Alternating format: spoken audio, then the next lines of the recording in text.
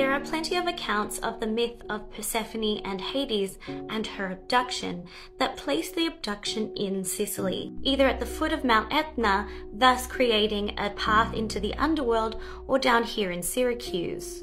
And in ancient times, when a large part of Sicily was made up of Greeks, there was a prominent cult to Demeter and Persephone. In Latin, her name is Proserpina, and in ancient Sicilian, her name is Core.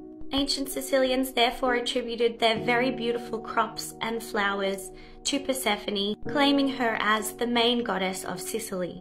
Now, what you might not know is that Hades' abduction of Persephone was actually witnessed by a nymph called Cyane. She saw Hades spring up out of the ground, grab Persephone, and then suck her down into the underworld with him. There are two versions about what happens next.